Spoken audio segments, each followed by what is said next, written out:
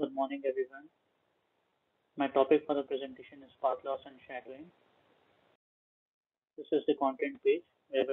We will first discuss about the introduction, about the path loss and shadowing, then the transmit and receive model, free space path loss, rate tracing, empirical path loss models, simplified path loss model, shadow fading, combined path loss and shadowing. Introduction. The wireless radio channel possesses a severe challenge as a medium for reliable high-speed communication. Not only is it susceptible to noise, interference, and other channel impediments, but these impediments change over time in unpredictable ways as a result of user movement and environment dynamics. Here, we will characterize the variation in the received signal power over distance due to path loss and shadowing. Path loss is one amount of attenuation experienced by the signal and is caused by the dissipation of the power radiated by the transmitter as well as by the effects of propagation channel. Shadowing is caused by the obstacles between the transmitter and receiver that attenuate signal power through absorption, reflection, scattering, and diffraction.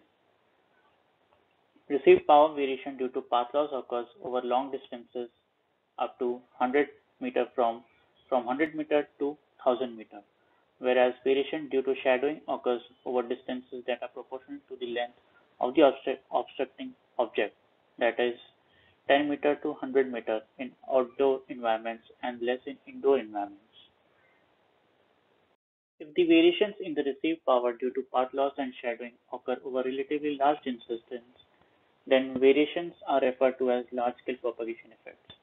And if these variations occur over a very short distances on the order of the signal wavelength, then are referred to as a small-scale propagation effect.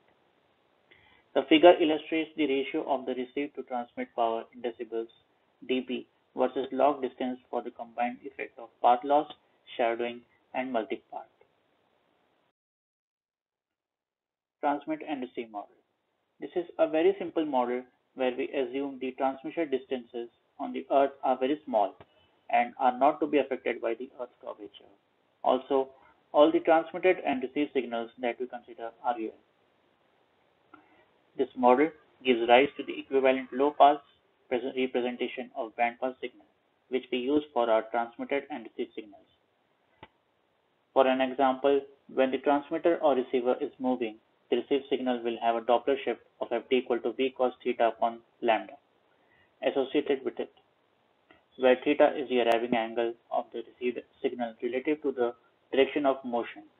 V is the receiver velocity towards the transmitter in the direction of motion, and lambda equal to c by fc is the signal wavelength, where c is the speed of light.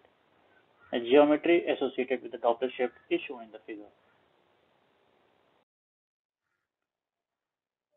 The linear path loss of the channel is defined as the ratio of transmit power to receive power, that is, PL equal to PT upon PR, where the signal of PT is transmitted through a given channel with corresponding received signal RT of power PR, and PR is averaged over any random variations due to shadowing. In general, dB path loss is non-negative number, and path loss of the channel as the value of the linear path loss in decibel is PLdB equal to 10 log 10 PT upon PR dB, and therefore the channel does not contain active elements, and thus it can only attenuate the signal. The dB path gain is defined as a negative of the dB path loss, which is generally a negative number. Free space path loss. When there are no obstructions between the transmitter and receiver, and that the signal propagates along a straight line between the two, the channel model associated with this transmission is called as the line of sight channel, and the corresponding received signal is called as a LOS signal or ray. Free space path loss is defined as the path loss of the free space model.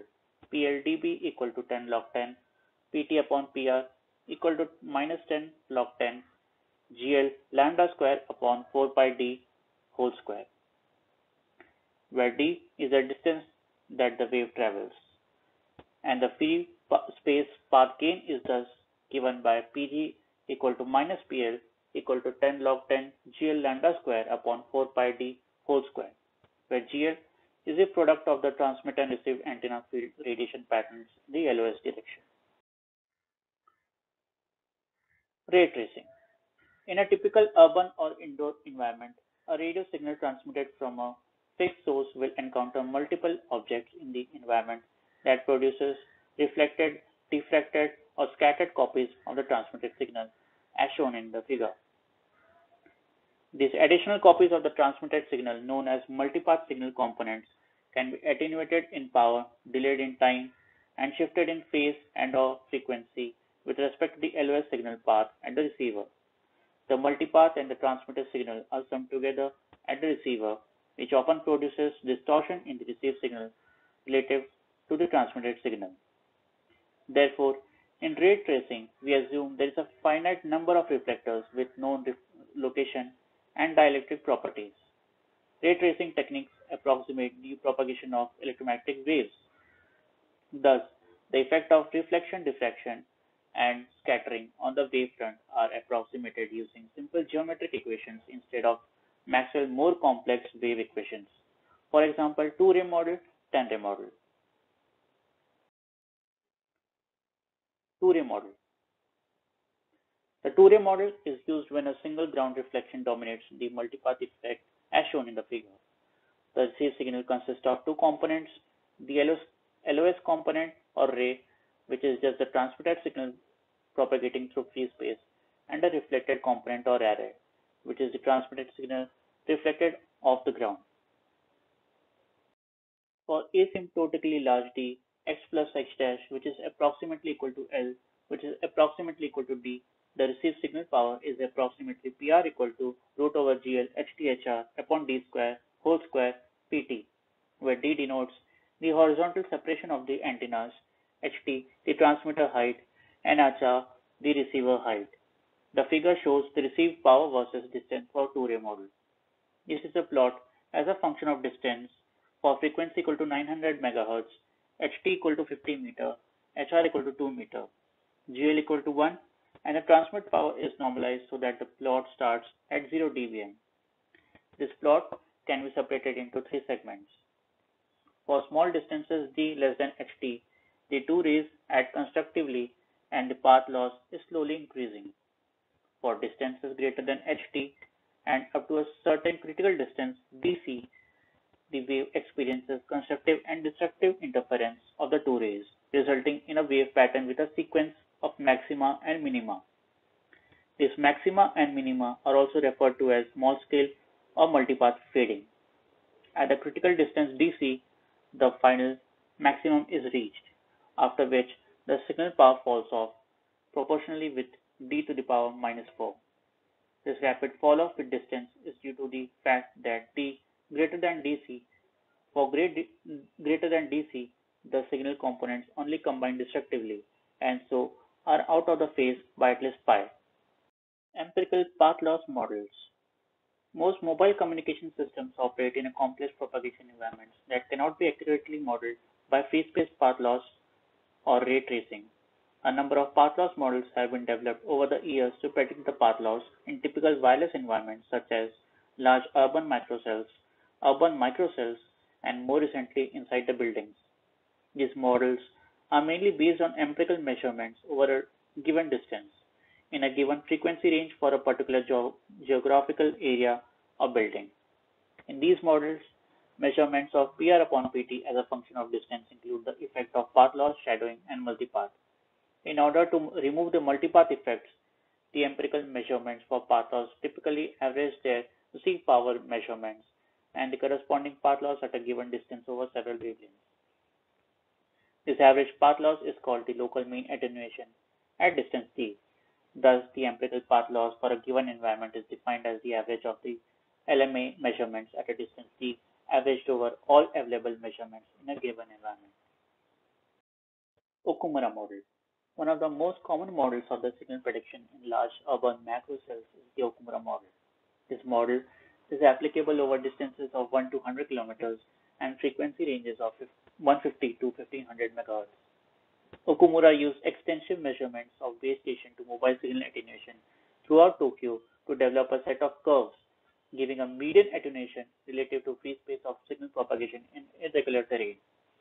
The empirical path loss formula of Okumura at a distance of d parameterized by the carrier frequency Fc is given by PLD dB equal to LFCd plus A mu FCd minus GHD minus GHR minus G area, where LFCd is the free space path loss at distance d and carrier frequency Fc. AFCD is the median attenuation in addition to free space path loss across all environments. GHT is the base station antenna height gain factor. GHR is the mobile antenna height gain factor, and G area is the gain due to the type of environment. Okumura's model has a 10 to 14 dB empirical standard deviation between the path loss predicted by the model and the path loss is associated with one of the measurements used to develop the model. Hatha model. The Hatha model is an empirical formulation of the geographical path loss data provided by Okumura and is valid over roughly the same range of frequencies 150 to 1500 MHz. This empirical model simplifies the calculation of path loss because it is a closed form formula and is not based on empirical curves for different parameters. The standard formula for empirical path loss in urban areas under the Hatha model is PL urban DDB equal to 69.55 plus 26.16 log 10 FC minus 13.82 log 10 HT minus AHR plus 44.9 minus 6.55 log 10 HT log 10 D. The parameters in this model are the same as under the Okumura model, and AHR is the correction factor for the mobile antenna height based on the size of the coverage area, where AHR equal to 1.1 log 10 FC minus 0.7 whole HR minus 1.56 log 10 FC minus 0.8 whole dB. Unlike the Okumura model, the Hatha model does not provide for any path-specific correction factors. The Hatha model will approximate the Okumura model for distances d greater than 1 km. Hence, it is a good model for first-generation cellular systems, but it does not model propagation well in current cellular systems with smaller cell sizes and higher frequencies. Indoor environments are also not captured by the Hatha model. Simplified path loss model. The complexity of signal propagation makes it difficult to obtain a single model that characterizes path loss accurately across a range of different environments. Accurate path loss models can be obtained from complex analytical models or empirical measurements where tight system specifications must be met, or the best locations for base stations or access point layouts must be determined. However, for general trade-off analysis, for various system designs, it is sometimes best to use a simple model like the simplified path loss model. This model captures the essence of signal propagation without resorting to complicated path loss models, which are only approximations to the real channel anyway. Thus, the following simplified model for path loss as a function of distance is given by PR equal to PTK D0 upon D whole gamma. The dB attenuation is thus PR dBm equal to PT dBm plus K dB minus 10 gamma log 10 D0 upon D, where K is a unitless constant that depends on antenna characteristics and the average channel attenuation. D0 is the reference distance for the antenna for far field, and gamma is the path loss exponent. The values of K, D0, and gamma can be obtained to approximate either an analytical or empirical model.